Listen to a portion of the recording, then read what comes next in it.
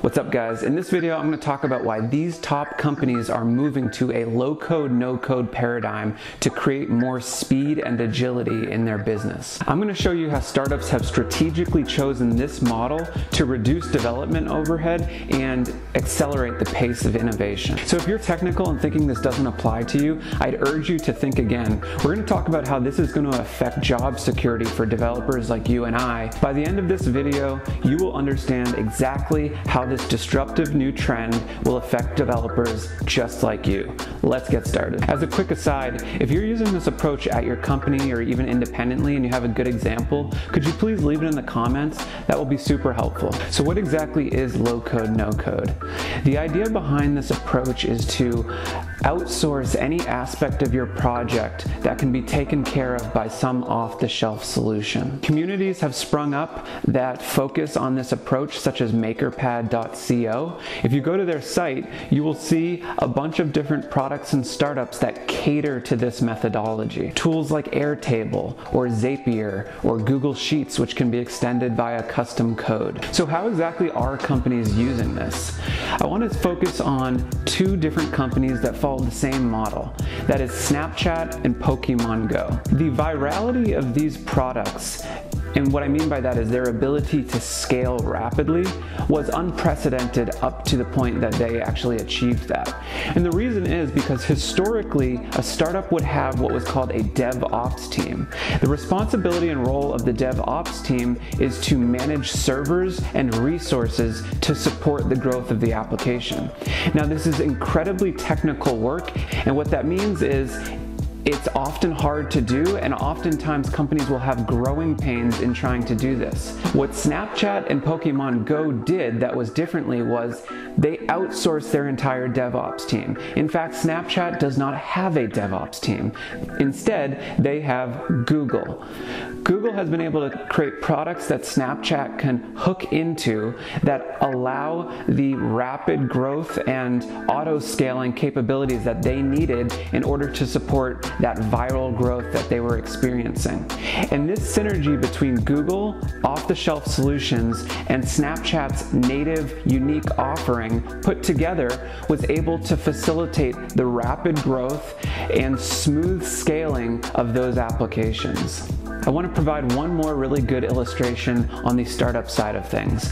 So this company is based out of Boston, and the overarching premise of their startup is they want to create tailored, customized fashion recommendations.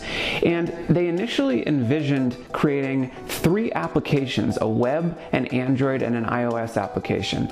So in order to build those three applications, this would have cost them north of 6 figures for just the first iteration of their product. Eric Ries wrote a book called The Lean Startup, which talks about gathering data in lieu of investing too prematurely into product development. So what this company did that was super smart was they thought to themselves, how could we get at an MVP and begin gathering that initial data without going out and building some new project? And they fully adopted the low-code, no-code methodology. And if you look at their website, the way they structured their MVP was through SMS. So instead of having an app that users needed to download, they just had a chatbot that would message users directly over SMS, and it would message them the product recommendations.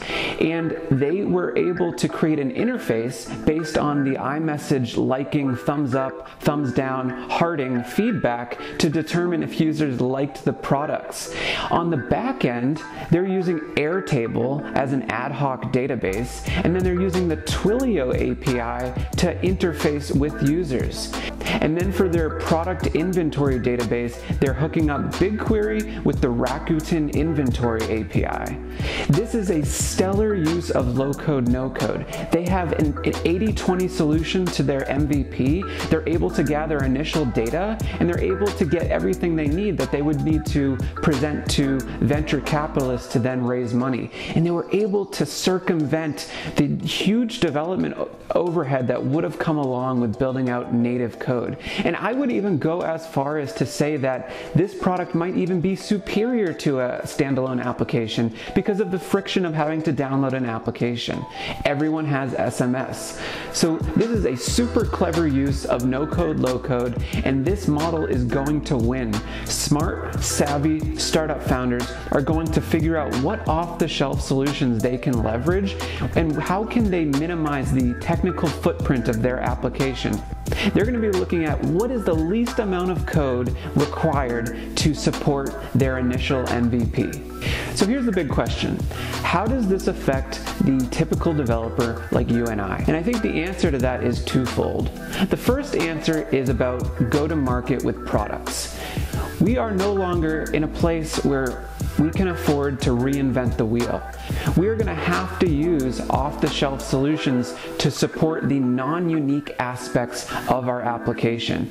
So if I'm building a startup application, I should be thinking about how do I outsource and how do I string together these solutions to support the premise behind my idea. Sure, there's still going to be net new code that is part of our intellectual property, but it's going to be narrowly confined. And number two, I believe this is going to shift the nature of a lot of development work.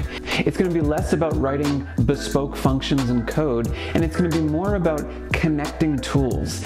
API work is going to become more critical to these businesses because to make this approach work, it's about connection. It's about getting disparate tools to work in unison. And for the record, I don't believe this poses any threat to development work. It simply shifts the nature of that work.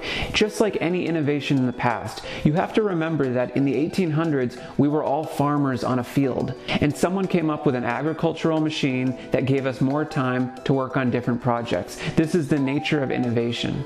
So if you found this video useful, hit that like button and stick around and check out some other content. Thanks for listening.